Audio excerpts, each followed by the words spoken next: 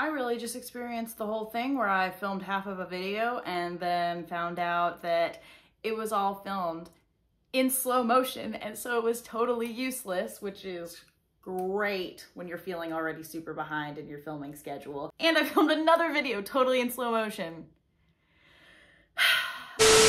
Hi guys, welcome back to my channel. Today, I'm gonna try not to speed through this too much because I already just filmed half this video, so I don't really wanna say it again, but it's okay, we're gonna do it. Today we're talking about the 10 things that I learned with my first 3 months of being on YouTube. As of filming this, it's been about 3 months of me trying to make this an actual active hobby, not a career, not a job, you know, all those things, not a side hustle even. Like, I just want to do this, you know, for fun. I do it as a hobby. So anyway, I just want to maybe shed some light on what my first 3 months were like, trying to do that. And maybe this can give you some realistic advice from someone who's been doing it for 3 months.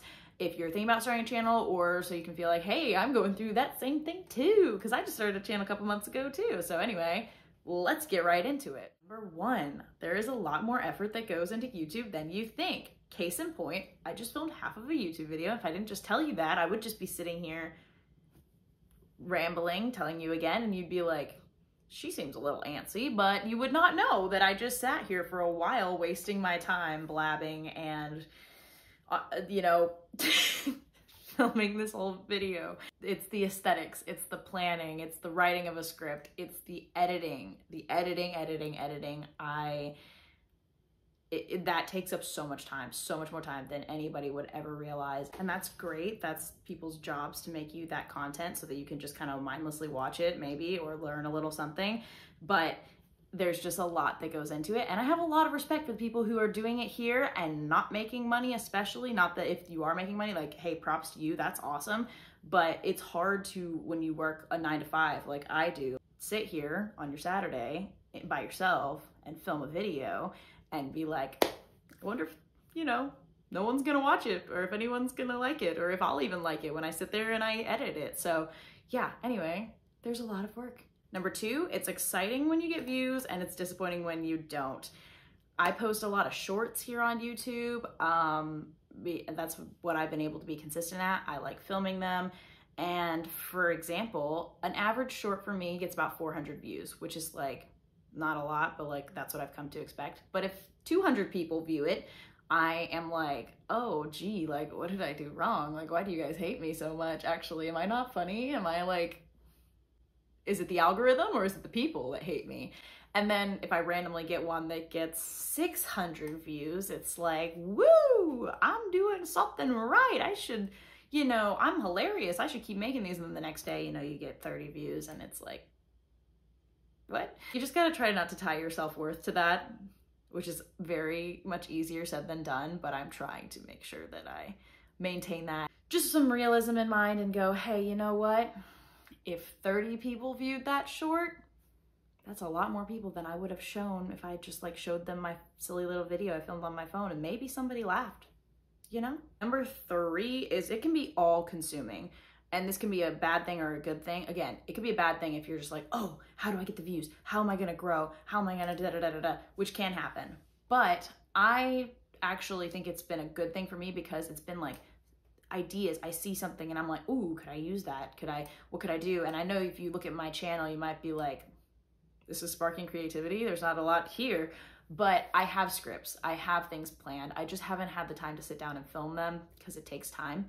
And editing takes time, and I have, again, a full-time job, and I'm also a part-time wedding videographer, and so between all that, and I'm trying to get ready to move, it just, like, I remember watching YouTubers now and then being like, sorry about the delay in the video, I just moved, and it's like, okay, cool, but like, no, it's like, they have their whole lives going on, and yeah, anyway, sorry, coming back to the point, it can be all consuming, but it can be a good thing because I'm like, ooh, like I could do this, I could do that. And it's sparking inspiration, creativity, imagination, all of those things. So I think that that's a really positive thing, as long as you're not trying to make it this like blow up overnight, because that I don't think you'll be happy doing. But if you can make content that is making you happy and just do that, then I think that you will feel inspired and you'll want to do things. Okay, number 4 is also like, I feel like duh, but remaining consistent is really, really hard. For me, the goal I set for myself, I didn't even set like a goal for long form videos. I just was like, I'm gonna try to post a short every single day. And sometimes I take them down because they only get a couple of views, but I tried to do that. And even posting a short every day, 7 days a week, you'll be like, oh man, I've got you, like you plan it all out. And then you're like, oh, man, I have no thoughts. I have no plans for the next thing. And you're like, oh no, let me try to find something. And I know it's a very simple thing. Like that's a very simple thing to create, but you know, I think it's like baby steps and trying to work on that consistency. But the YouTubers, again, who put out a video consistently every single week, I just am like, wow, especially if it's not their full-time thing and they're just doing it because they love to do it. Number 5, I think, is kind of a reality check, because there are a lot of videos here on YouTube about how to grow your channel. But newsflash, a lot of those are totally useless because they'll be like, do this, blah, blah. Their advice is coming from a place of someone who makes videos about giving advice. So people go to that because they want to grow their channel, but those same people will post a vlog sometimes and no one will watch it. They'll post something else and no one will watch it. It's those tips and tricks videos that people are looking for.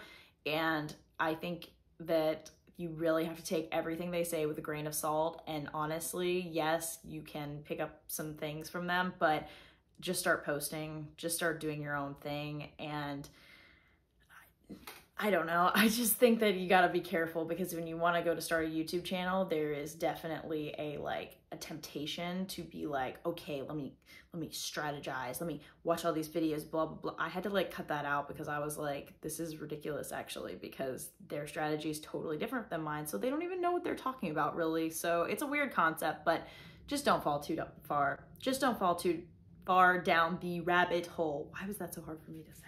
Of those types of videos on YouTube. Just start. You got it. Number 6 is I should have started sooner. I fell behind. But also, I'm glad I didn't start sooner because I didn't have as much internet literacy. And people end up in weird situations. They, are all of a sudden influencers overnight, and they don't know how to protect themselves. They don't know how to keep their private life private. They don't know how to do the whole Hannah Montana thing and have the, Miley by day, Hannah by night, type of thing.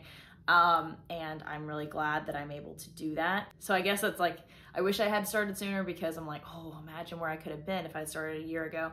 But I'm also glad that I didn't start when I was 16, posting on the internet, because that was I post geeky things, but I feel like it could have been a lot worse if I started posting when I was 16 and I had to answer for all of those things through college, through starting working in the real world, things like that. But that is definitely impending thoughts always of, man, I should have started sooner. That's basically number 7 is I'm glad though, for my own safety, that I didn't start sooner. So those two kind of go hand in hand together. So, but a lot of those YouTube advice videos be like, it's never too late. You just got to start, just start. But I'm just going to tell you yeah, if you started sooner, you would have probably been further along. That's the hard truth of it. But also, if you were young in particular, it's probably for the best that you didn't. Number 7 is it's okay that you didn't start sooner, because you were still forming who you are and you didn't have to grow up in front of an audience. And I think that that is something that is a blessing really in itself. Number 8, you feel embarrassed a lot, a lot. Anytime I post a video, I'm like, someone I know is gonna see this and I am gonna wanna crawl into a hole, and it is so embarrassing. I feel so embarrassed every time I post. In particular, these long form videos are more embarrassing than even the shorts, because the shorts is oh, haha, whatever. No, this type of video right here, sometimes my family will watch them, sometimes my friends will watch them, and even if they're being supportive, I'm just I don't want to hear about the fact that you watched my video. I'm just no, that's okay. We don't need to talk about it. It doesn't exist. Just be aware that if you start a YouTube channel, you might feel very embarrassed a lot of the time. And some people will be like, it's okay to be embarrassed. It is okay to be embarrassed, but I'm just telling you, you're gonna be embarrassed. like, it just comes with the territory. Hate to tell you. I'm less of a, like, let's beat around the bush. No. Girl or boy, you're gonna be embarrassed, but that's okay. Number 9, you got a plan if you want to grow. We hit 100 subscribers in the first 3 months, which I am oh so happy about. So proud. Thank you to all of you guys who are subscribed to the channel. You guys, like, it really is encouraging every time I see that someone has subscribed. But I don't think even I have grasped like a true plan for growth. I don't have a niche. I would like to sit down and have a conversation about that. My niche is just like life content, not lifestyle content, life content for regular people. Like that's kind of what I thought. Like I was like, I could just make content, things that I'm learning, share it, research it, you know, like those types of things. But I don't even think I have fully planned enough to like start actually making this into a thing, but that's okay. Again, like when I talk about something that's okay, it's okay that you don't have a plan. If you just want to start a YouTube channel, just start a YouTube channel. Feel that embarrassment, feel some excitement when you get the views and sad when you don't get the views, and just go on the roller coaster. Just ride those waves, baby. You need a plan if you're gonna grow. Preaching to the choir. And number 10 is, I don't care how many of those YouTube videos, like I said, about like blow up overnight, do this, and in a month you'll blah, blah. No, it will take you a long time to get monetized, okay? 3 months does not sound like a lot. Like I'm just sitting here telling you, you might have just clicked on this video. Maybe you are somebody who has been watching me for 3 months, but likely maybe you clicked on this video and you're like, oh, you know, 3 months. I want you to realize where you were 3 months ago. I want you to realize how much has happened in 3 months of your life and how long of a time that is. And it feels like a very long time to be pouring yourself into something. And then again, to be like, oh, like I got 4 views on a video that I spent hours of my life on. What am I even doing? You've got to love it. You've got to do it because you want to, and not because you're trying to be rich out here on YouTube, because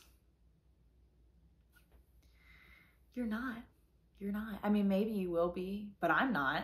I'm not getting monetized overnight. I've done the calculations, right? I'm like, it's gonna take me 4 years to get monetized because you need 1,000 subscribers and 4,000 watch hours.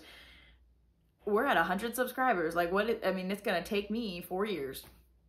Maybe, if I remain consistent. I don't know that I'm gonna remain consistent for 4 years. I don't know that that's possible, you guys, but you know, just go into it with that mindset and you'll probably feel a lot better, because, you know, you just can't put all the value on getting monetized. Just have fun. Those are my 10 things I learned in my first 3 months of YouTube. If you watched to the end, I'm so surprised, and I thank you so very much. Make sure to comment below if you're thinking about starting a YouTube channel, or if you have started a YouTube channel recently.